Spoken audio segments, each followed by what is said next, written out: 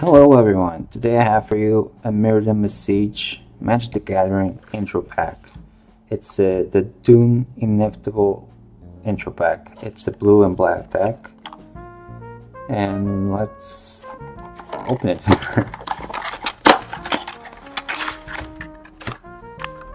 Oh yeah, opening seal cards for a deck.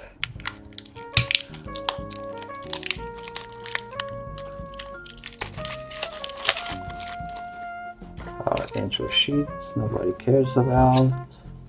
We have our really nice old booster pack, and now we have our first rare, Psychosis Crawler. For 5 generic and an artifact creature, horror. Psychosis Crawler power and toughness are each equal to the number of cards in your hand. Whenever you draw a card, each opponent loses 1 life. Now we have Fume Spitter, Mind Control, Spread the Sickness, Strand Walker, Vivisection, 2 of them, Trigon of Corruption, 2 of them, Skin Wing, 2 of them, and our second rare, a Bone Horde, 4 generic. Artifact Equipment, Living Weapon. Equipped creature gets +X/+X, where X is the number of creature cards in all graveyards. Can be quite powerful. We have Steady Progress, Doomblade, Contagion Clasp, 2 of them, Disentome, Horrifying Revelation, Steel Sabotage, Flare Husk, a few swamps, a few islands,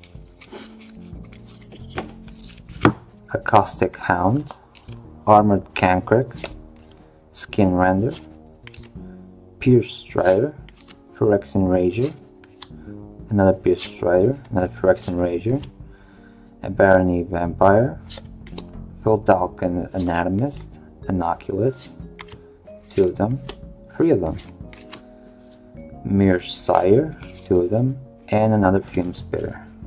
So let's open this booster pack.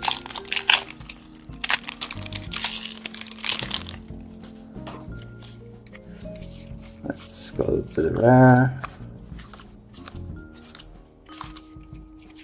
Now our rare is Thopter Assembly for 6 generic. Artifact creature Thopter. Has flying. At the beginning of your upkeep, if you control no Thopters other than Thopter Assembly, return Thopter Assembly to its own hand and put 5 colorless Thopter artifact creatures tokens with flying onto the battlefield. It's a 5/5 creature. It's really nice. And we have a badass zombie. Look at that.